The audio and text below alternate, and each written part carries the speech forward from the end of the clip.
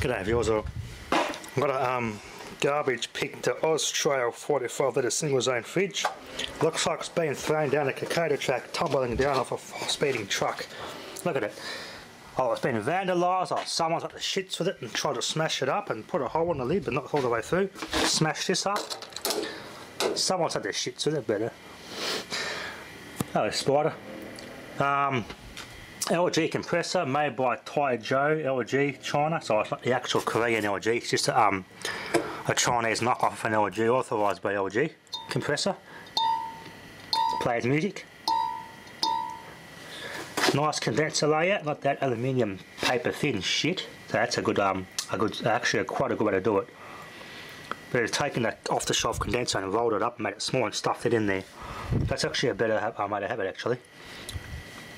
But you can see the electronic screen's been punched out. The lights have been punched out, so to speak.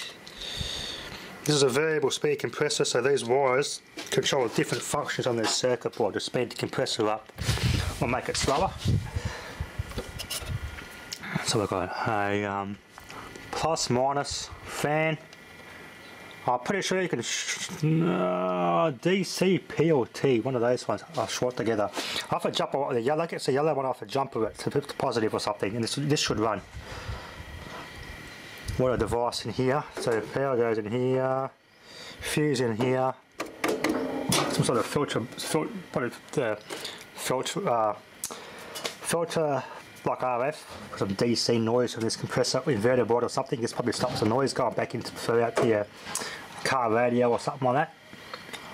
I guess that's what there's for.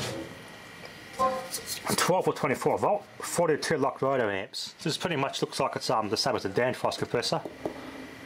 The moulding is almost the same, but they've knocked it off and the Chinese have stolen it and made it for LG. But it's a variable speed compressor, so if I can find a way to dumb it down, let's have like a little rheostat on it or something. I know we're going to try and trace out the thermistor. You can hear somewhere. Yeah, I'd say so.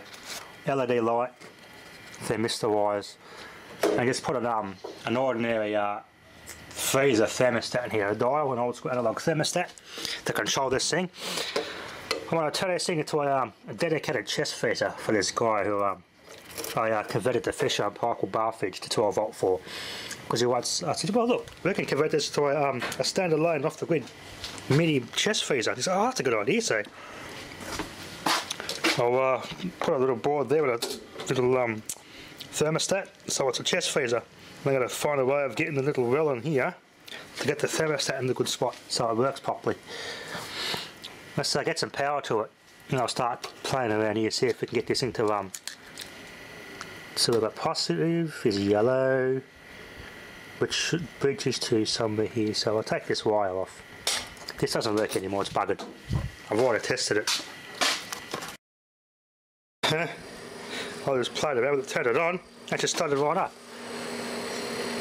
Oh well, see if I get one of these screens. How much one of these is?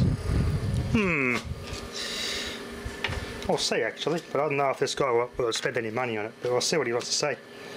See if I can put an aftermarket thing on here. An Austrail control board.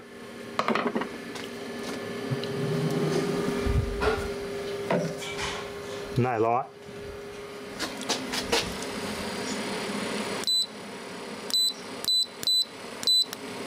Don't know how to set the speed. Yeah. A little bit warm, it gets cold first. Yeah, there's a light there. It's starting to get cold. It works. Someone must have blown the fuse or something in here. That fuse has been blown. They must have got the shits with it. That's my guess. Everything's siliconed up so water doesn't get where it shouldn't be.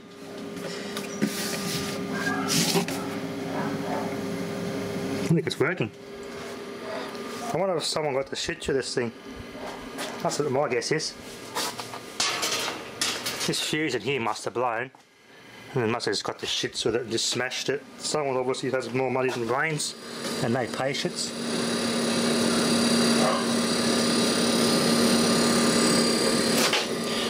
definitely not brand new, like it's had some use I could see, so it wasn't taken back under warranty to the shop because they would have cut all the lines and drilled all in here out.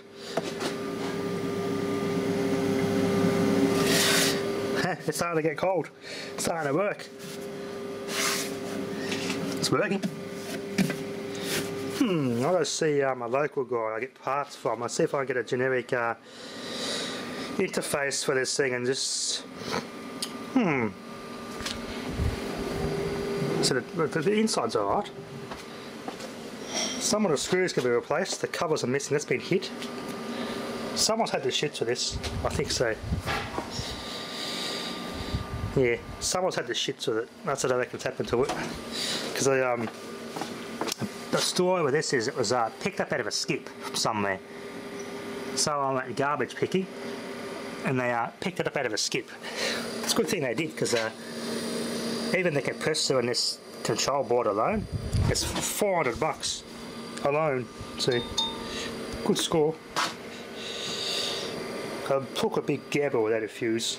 Something like that's going to do some damage. A lot of power in that battery.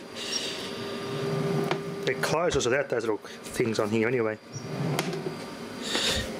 We're getting cold. Works quite well. The light turns off. There's something in the lid. There's a magnet and a lead switch for that light, so that actually works too. I think the angles are the same thing. There's a little magnet and lead switch that turns the light off when you open and close it. Let it run for a while.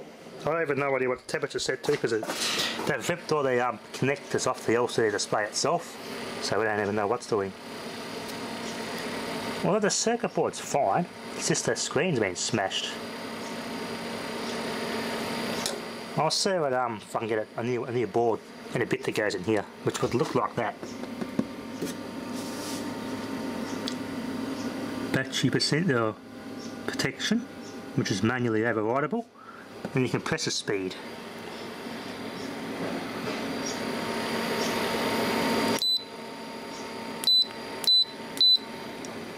Let's say it's here somewhere. You can select the speed of the compressor, it doesn't sound any faster. It's a little bit quieter than a Danfu compressor. Just heat being rejected. This thing's working. It's working quite well. There you go. Let it run for a while. I'm pretty sure it's going to freeze. You can see we've got some rivets that have been ripped out here. What a find. What a find. Anyway, be a good project. I'll find a way to get this interface to work. We'll see what our options are. If I can communicate with this board in a generic way, just put a manual thermostat in it. This speed selector doesn't seem to make this go any faster or slower. All that would really do, the speed, you can make it with its tits off and then get cold fast if you need it ASAP, and it will use more power. But if you have it on a normal speed, it won't get cold as quick and it will save your battery, which that's alright because the guy that owns this now is off the grid, so we'll see what our options are. Either way, it'll be a good dedicated chest freezer. Yeah, getting cold. So the refrigeration system has not been compromised. It's getting cold. Anyway, this is part one, so more on this when I get around to it. We'll see what our options are first. I'll try and see if I can get one of these, what our options are, and go from there. Anyway, thanks for watching.